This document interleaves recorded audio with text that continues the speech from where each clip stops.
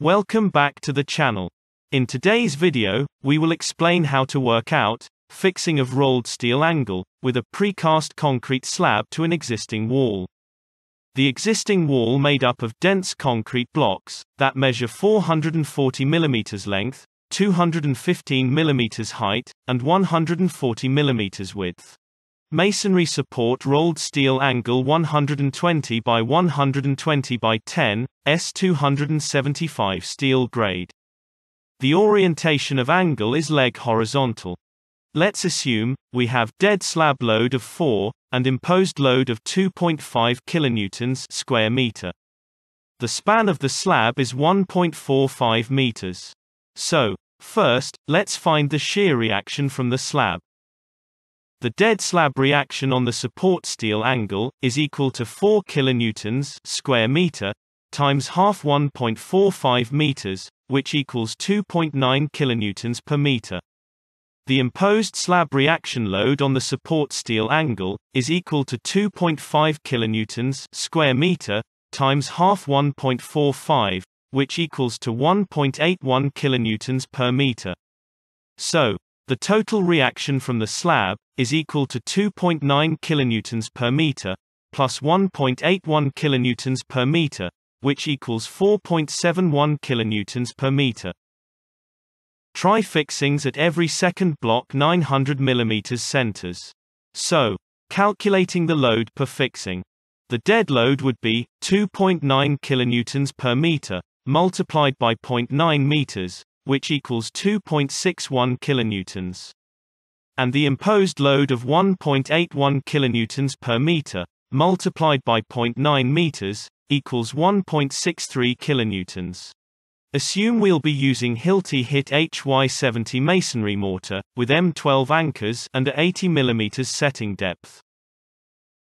According to the Hilti fastening technology manual, the recommended loads for dense concrete blocks, 440 by 215 by 140 are 3 kilonewtons for tension capacity, and 2.5 kilonewtons for shear capacity. The shear capacity of 2.5 kilonewtons is clearly less than the total shear of 2.61 kilonewtons, plus 1.63 kilonewtons, which equals 4.24 kilonewtons. As a result, fixings at 900 mm centers are insufficient. Therefore, let's try fixings at 450 mm centers, in the center of each block. Assume the distance from the top of the angle to the bolt centerline is 35 mm.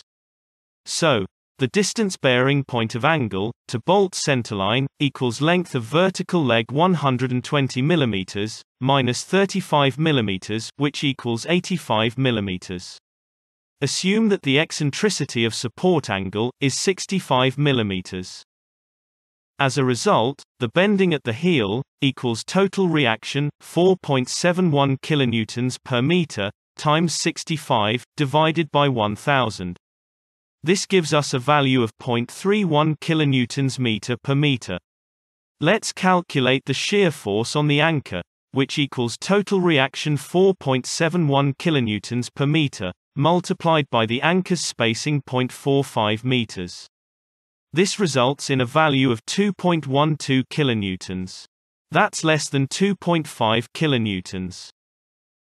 The tension force on the anchor is then calculated by dividing the bending moment due to eccentricity 0.31 kilonewton meter per meter by the distance bearing point of angle to bolt centerline 85 mm multiplied by the anchor's spacing 450 mm. This gives us a value of 1.64 kilonewtons. That's less than 3 kilonewtons. Finally, we need to check the combined shear and tension. Shear force on anchor 2.12 kilonewtons, divided by 2.5 kilonewtons, plus 1.64 kilonewtons, divided by 3 kilonewtons. This gives us a value of 1.39, which is less than 1.4. As a result, using Hilti HIT HY70, with M12 threaded rod anchors at 450 centers is acceptable. Thanks for watching. We hope you found some useful tips. Check out our website at structuralengineercalcs.com. Please like and subscribe, and let us know what would you like to see next. The human footprint is a masterpiece of engineering and a work of art. Stay safe. Goodbye, and see you soon.